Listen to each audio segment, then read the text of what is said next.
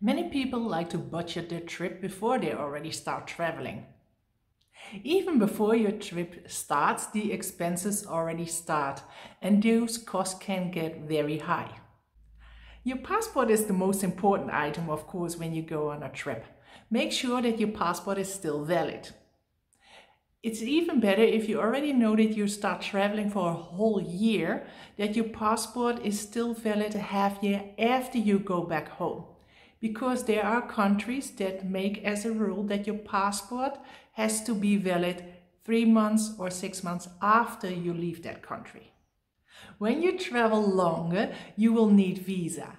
Make sure that your passport has enough empty pages for all the visas.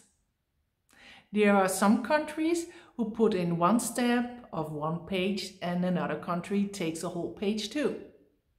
Some visas you already have to arrange before you start traveling, like for instance Myanmar, Russia or China, and that is already a part of the cost, of course. Make a set of extra passport pictures because sometimes on a visa you will need a passport picture, and if you already have one on you, it's quicker and it's cheaper. When you go on a long trip by car or you want to rent a car in another country, make sure that you know if you are good to drive with your current driver's license. There is something called an international driver's license. It's not actually very expensive, but if you already know, you can already apply for that before you start traveling. If you're going to travel by car, make sure that you have all the right papers that you can actually go over the border with your own car. Sometimes they require that you have omens papers or you have a special sort of insurance paper. In the Netherlands we call it the green card, which is like translated in different countries. So if we show that every country knows that your car has good car insurance. Health is of course very important, so is vaccinations. There are many vaccinations. A lot of them are actually not even obligated to take, but it is for your own health risk maybe better to do. Those costs of vaccination can up pretty hard, and you will get a vaccination passport which you sometimes have to show to get into a country or are allowed on the plane. I only had to show it 2 times, and both times I had to show the vaccination stamp for yellow fever. Insurance. You want to have a very good health insurance, of course, and next to that I also had a travel insurance.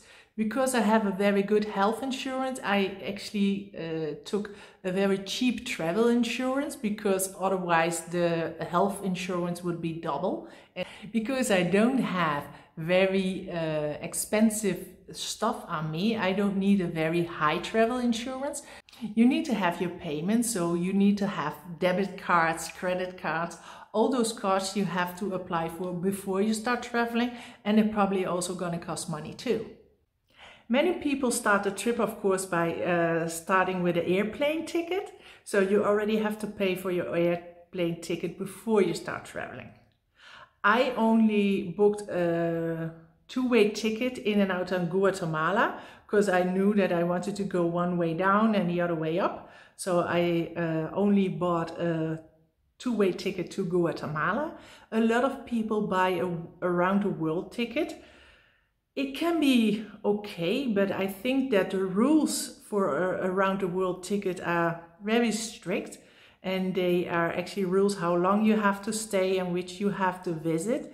But the advantage is, of course, if you already booked a around the world plane ticket, that you already paid for a lot of costs up front.